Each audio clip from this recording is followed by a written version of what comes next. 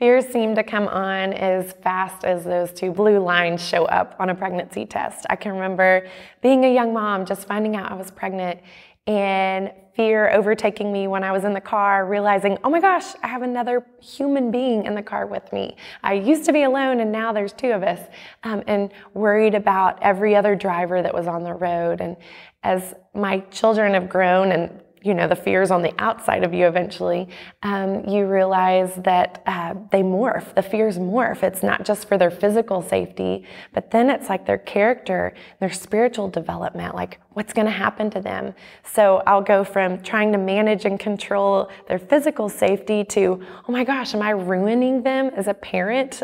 Like, I don't know what I'm doing here. I need help. And so the way that I've fought fear in those places physically, especially as I have a 14-year-old who is only years away from driving, and I know I cannot be there.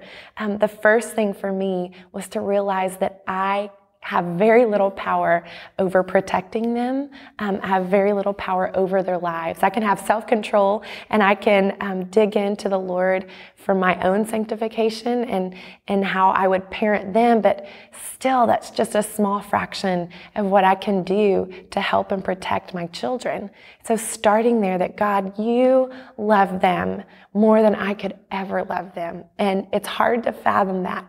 I can only begin to fathom that. But God, you care for them. And not only do you care for them, but you are in charge of them.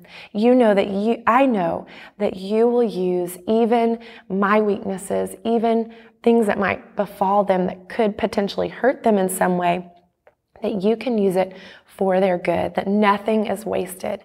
And so I fight the fear by realizing I don't have control and praying, asking the Lord, oh, I know you love them more. Would you protect them? Would you lead them? Would you use my shortcomings as a parent, my failures as a parent, to show your unfailing, steadfast love for them?